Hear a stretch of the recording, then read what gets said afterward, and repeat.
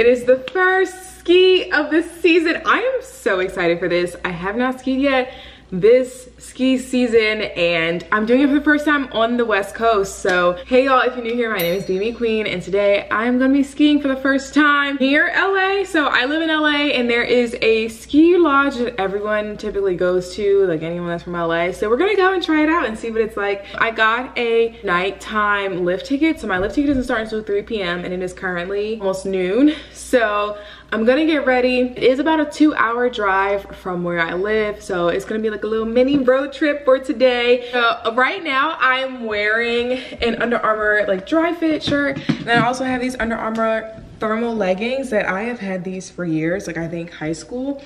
But I'm gonna pack the clothes that I'm gonna wear at the resort or at the lodge, like while I'm actually skiing. It is pretty hot in LA, like it is 60 degrees, which is still kind of warm to me. I am an East Coaster though, so for it to be January and 60 degrees, I'm like, whoa, so hot. This little satin line hat, so cute. I got this little fleece that I bought from Target, and then I put on my satin line beanie. I'm probably gonna take it off in the car though. It is actually hot here. And let's go through what I'm packing. So we have my ski coat.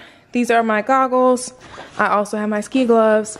And then my bib that I'm wearing today. I'm gonna put this all in this Vans tote bag.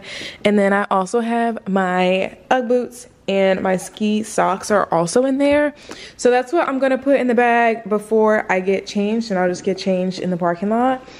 And then this bag is gonna be coming with me when I actually get there. So I got my Black Girl matte face sunscreen. I have my neck gaiter. I don't know how cold it's gonna be, so I'm gonna bring this just in case.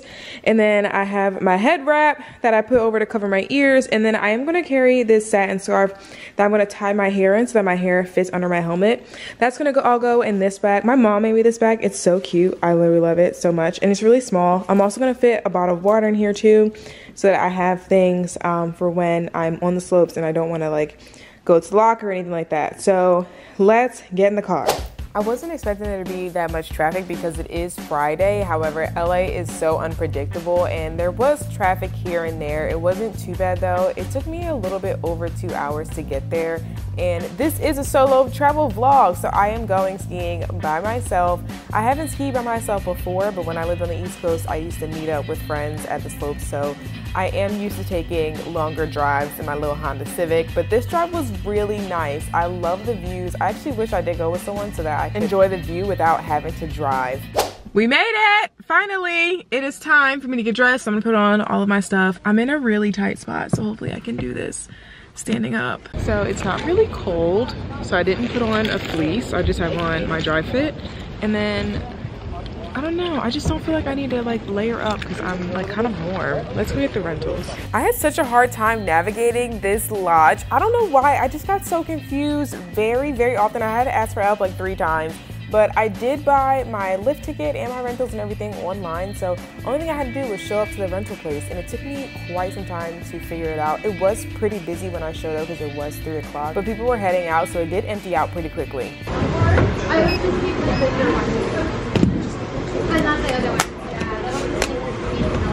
Okay, this one? How is it? It's good. Si Carlos es que está repartiendo los bichos por allá. Ay, Carlos.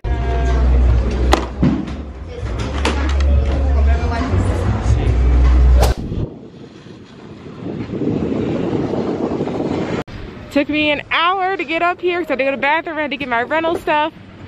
I am finally on the lift, first ski of the season, very excited. I need to warm up, but I mistakenly got on a non-beginner lift, so we'll see how this goes. Ooh. My first run was so stiff. I felt like I had to really get my ski legs back. Like my knees was just not working. I don't know what was going on. I was moving so slow. So I did one run. Up. I think my legs are still sore from the workout class that I did, so I'm gonna go down another blue-greenish slope. Like I'm gonna do a mix again, but I really like the view. It's really nice up here. I definitely loosened up by the second run, and it felt really good. It felt like I was riding a bike again, so I was like, okay, this is good.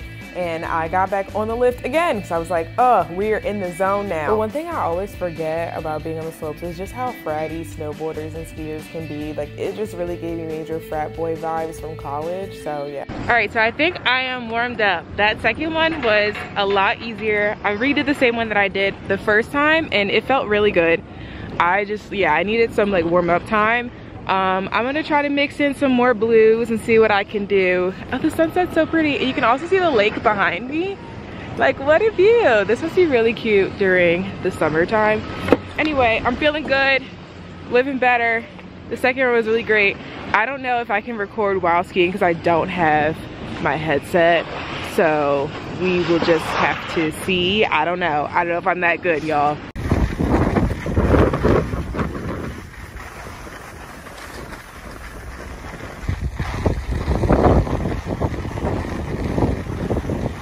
I think this specific lift is gonna close soon because it's not the beginner lift, and the beginner lift is the one that's open for the night ski. So I think that starts at 5. I'm not totally sure what time, but so far so good. I feel good. First ski of the season feels really, really great.